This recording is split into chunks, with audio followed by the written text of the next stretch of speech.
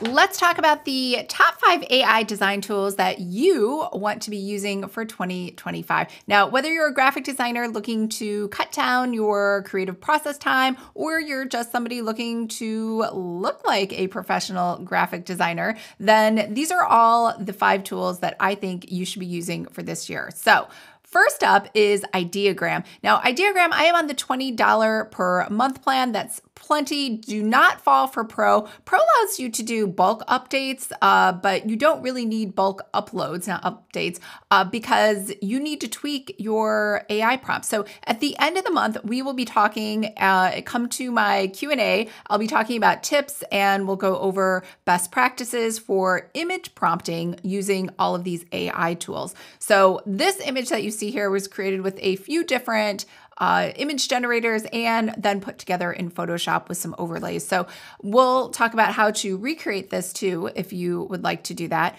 But going back to Ideogram, if I put that same kind of basic prompt to get the woman wearing the purple tank and the jeans, this is all, I think these are all great. Like the images in the background, the woman, some of them maybe look a little faker than others, maybe not as realistic. But I think Ideogram does an amazing job. Plus, it's the only one that can actually do letters for you and actually spell them correctly. So that's number one. The second one is Midjourney. Now, Midjourney, I am just still on the basic $10 per month plan. I really haven't had to go up since then.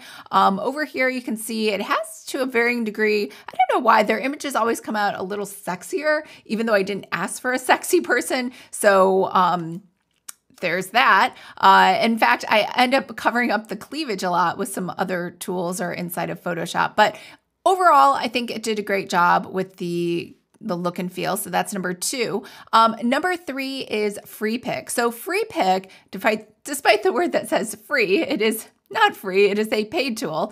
So if you want to use the AI image generator, I have the $12 per month plan, and that's been great for me.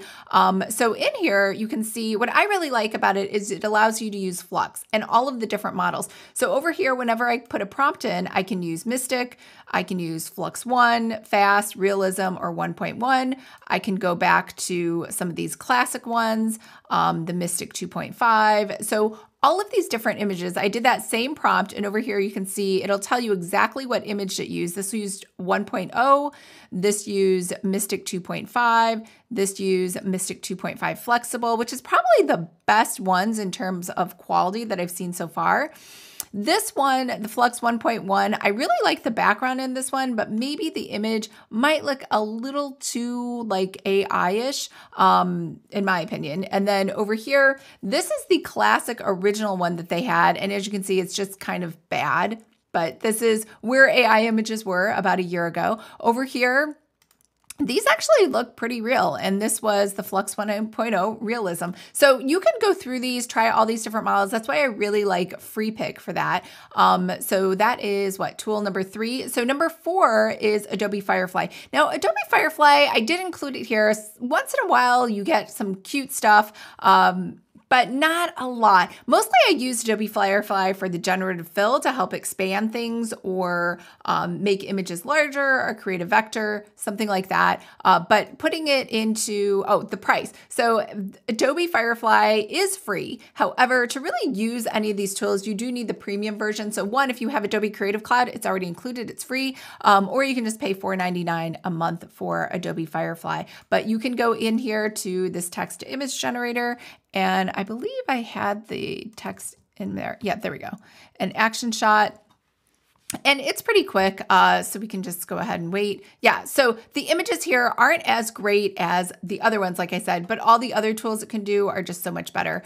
So the last tool that we're going to talk about is Canva. So Canva has purchased Leonardo. So Leonardo and Canva's images are kind of the same, even though they claim that using Leonardo is far superior and way better.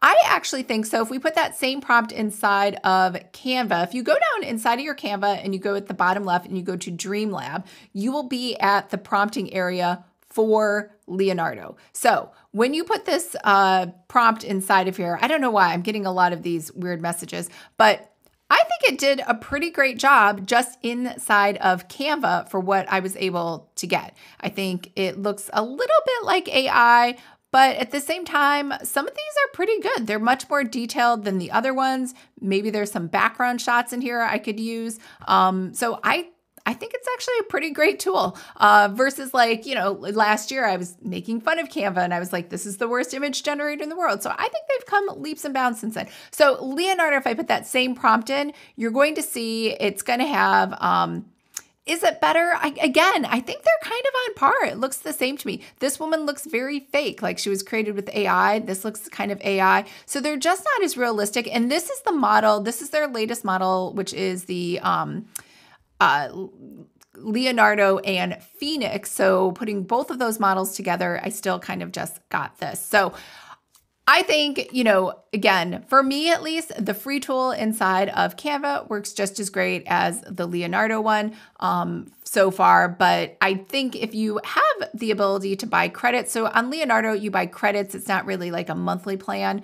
It's a very complex and confusing token system, but in theory, it's supposed to save you money. So those are all of my tools. Krea, I do use for upscaling. I know a lot of people use Topaz. I prefer Krea, I'm not sure how to say it. It's much better. I just have the basic $8 one and it's been working great for me. There are a couple times if I have a lot of images, I will run out of credits for the day, but for the most part, it's been great. So let's recap all of those 5 AI design tools. First was Ideogram. The second one was Midjourney.